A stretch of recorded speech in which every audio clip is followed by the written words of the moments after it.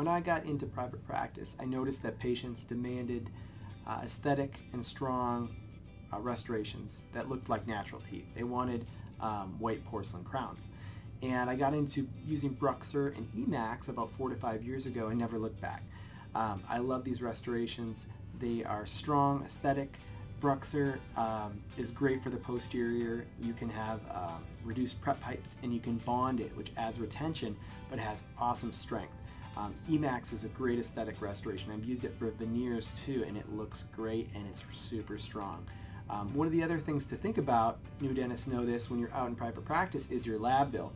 So if you're taking a PPO and you're reducing your fee 30% right off the top, you have to take into consideration how much you're spending on this restoration that you're providing for the patient. So why not use the best, most aesthetic and strongest restoration to begin with? Forget the PFM. I was taught that in dental school. There's a place for it, but honestly nowadays, new dentists, you should be using all ceramic restorations often, and you should be bonding often. So check it out. If you do order a Bruxer crown from your lab, you're probably going to be saving $100 to $150 per unit right off the top.